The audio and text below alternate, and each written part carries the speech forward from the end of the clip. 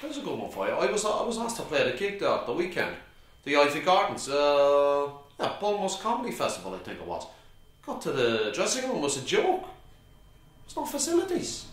There's no red noses, no Groucho Marx class, nothing. Anyway, Irish comedy's a joke. Not in a good way. I went to see Timmy Tiernan there at the weekend. Cost me and Triggs a fortune.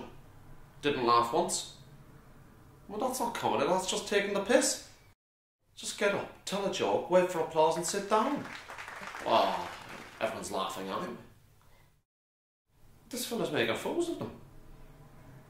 Telling them they're fat and they're no good in bed and everyone's laughing. Just making it up as he went along. No preparation. It's typical. Typical Irish attitude to everything. So I went right down the front and I sat there right in the middle so he'd pick on me and see what he gets.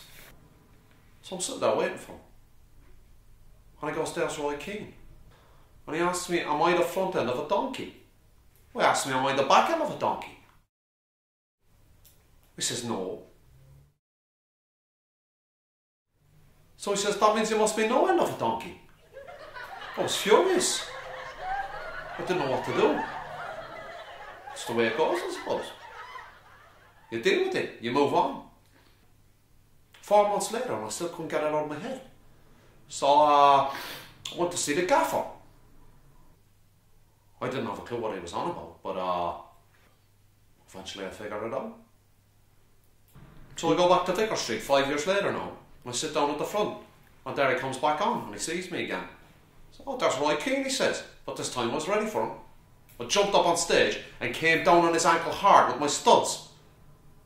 Didn't hear much from him after that.